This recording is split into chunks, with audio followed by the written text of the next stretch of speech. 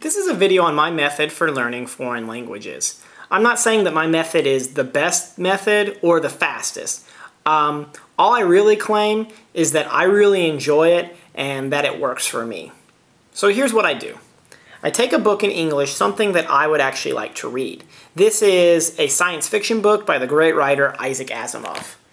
And I also take a translation of that book in the language I'm trying to learn, in this case Spanish. And what I do is I read the books in parallel. So I've got an English sentence over here, I get a Spanish sentence over here. And I mark the words that I figured out because of the context. And I'll go back later and kind of review those and just really feel really smart that I figured those words out.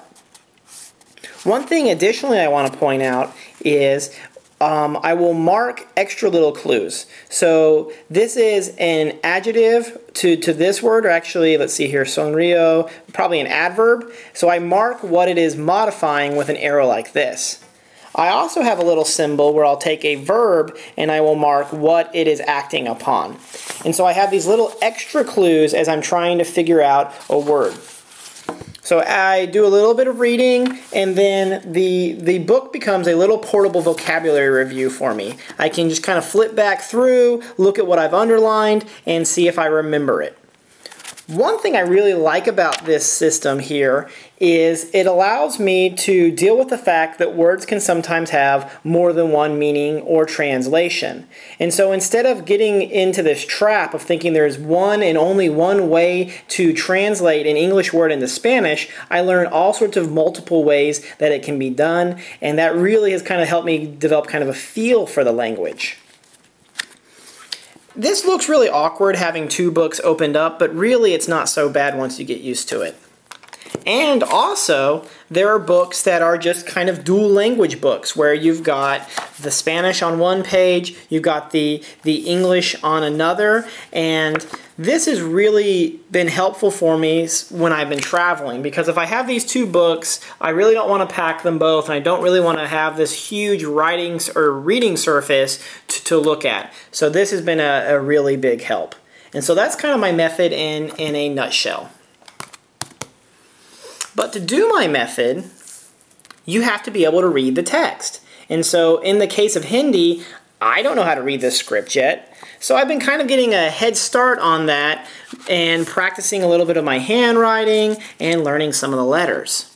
And I've kind of come to a natural stopping point before I dive all the way into this language, which will be sometime after I've kind of satisfied myself with my abilities in Spanish. I've marked the script, the letters that I know how to speak.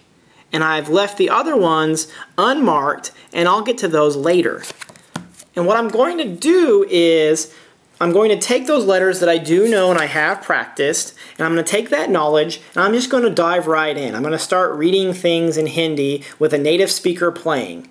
And so I'm going to just, by living it, by immersing myself in it, and using that kind of input, I'll figure out the other letters. And I'll go back to this book, and then I'll look at these letters, and then I will practice writing them out.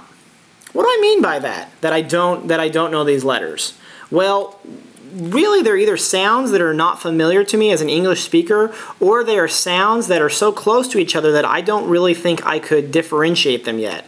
So I'm going to develop my ear for the language by practicing with the language. And that's going to be how I tackle Hindi. So as a whole, this is my method. It's a method based on discovery and treating the language like a puzzle. And I love that metaphor of a puzzle. Think about either a crossword puzzle or a jigsaw puzzle. What you're doing is you're taking the pieces that you do know and you're focusing on those and you're working with those. And then the other things that you don't know, over time, those just start fitting into the puzzle. And doing it this way, as I said at the beginning, might not be the fastest way, but I really, really enjoy it.